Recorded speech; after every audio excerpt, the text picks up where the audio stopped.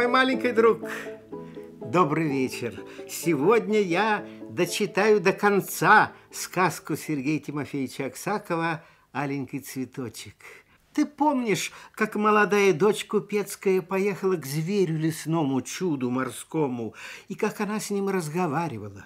Потом захотела увидеть его, а как увидела, от страха упала на дорогу без памяти.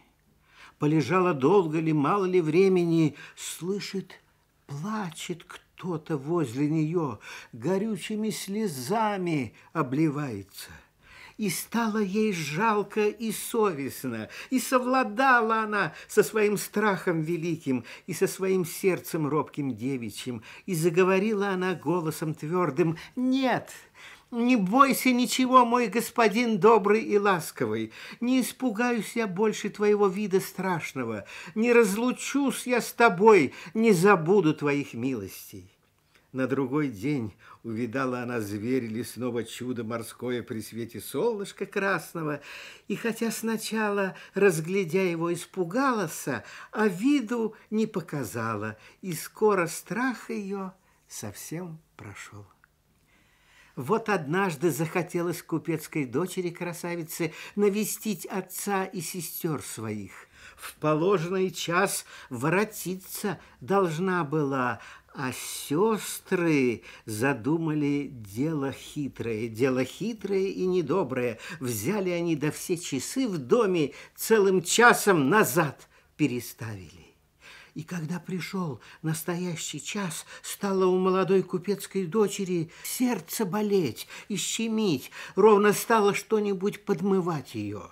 А сестры с ней разговаривают, о том о сём расспрашивают, позадерживают. Однако сердце ее не вытерпело, простилась дочь меньшая, любимая, красавица писаная, со честным купцом, батюшкой родимым, приняла от него благословение родительское, простилась с сестрами старшими и, не дождавшись единой минуточки до часа урочного, надела золот перстень на правый мизинец и очутилась во дворце белокаменном, в палатах зверя лесного, чуда морского, и, дивуючись, что он ее не встречает, закричала она громким голосом: «Где же ты, мой добрый господин, мой верный друг? Что же ты меня не встречаешь?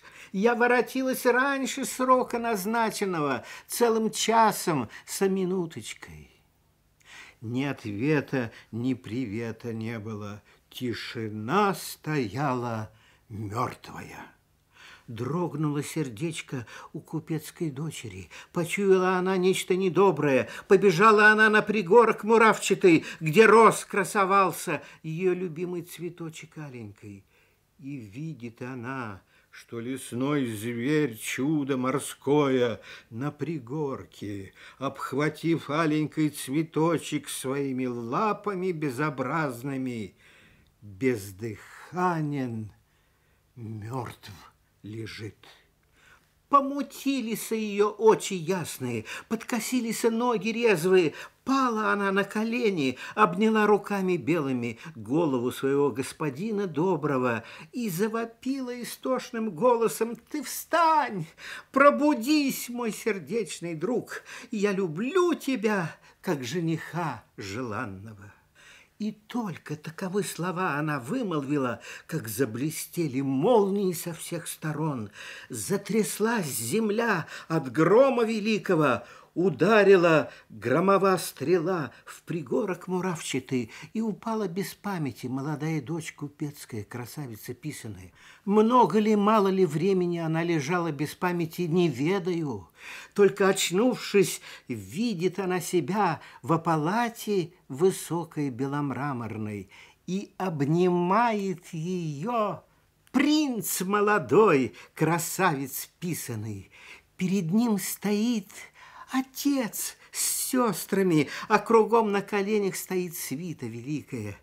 И возговорит к ней молодой принц, красавец писаный: «Полюбила ты меня, красавица ненаглядная, в образе чудища безобразного, за мою душу добрую и любовь к тебе.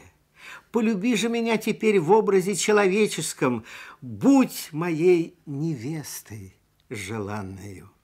Злая волшебница прогневалась на моего родителя покойного, короля славного и могучего, украла меня еще малолетнего и сатанинским колдовством своим, силой нечистою, обратила меня в чудище страшное и наложила таковое заклятие, чтобы жить мне в таковом виде безобразном, пока найдется красная девица, какого бы роду и званию ни была она, и полюбит меня.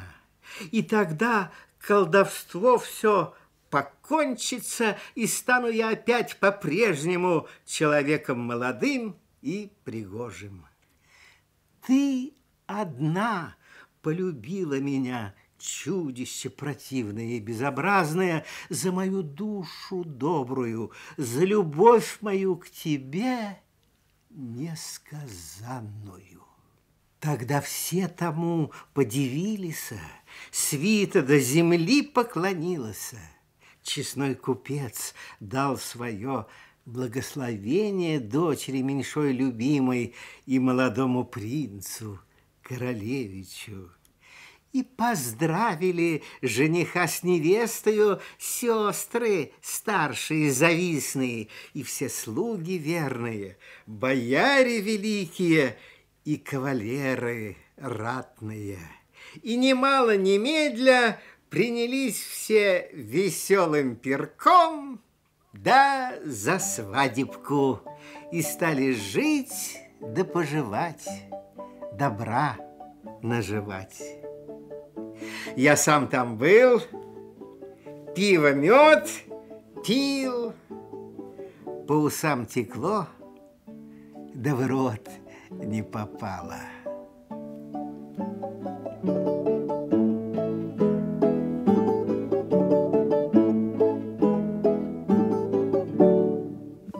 Ну вот, мой маленький друг, мы прочитали с тобой чудесную сказку.